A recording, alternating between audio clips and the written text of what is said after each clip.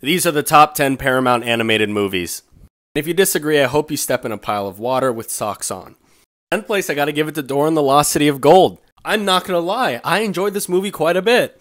9th goes to Jimmy Neutron Boy Genius. Movie's a classic, and every time I hear Kids in America, I think of this.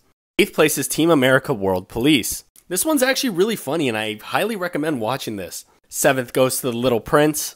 Just overall a heartwarming movie. 6th goes to The Adventures of Tintin. This is a Steven Spielberg movie that I think a lot of people forget about, but it's a really good time.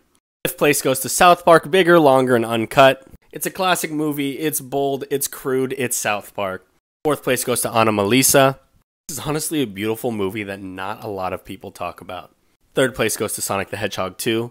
Damn, this was such a good movie, it was really fun, I enjoyed it. 2nd is the SpongeBob SquarePants movie. It's a classic, you gotta love it, and it taught me how to be a man. In my honest opinion, Rango is number 1.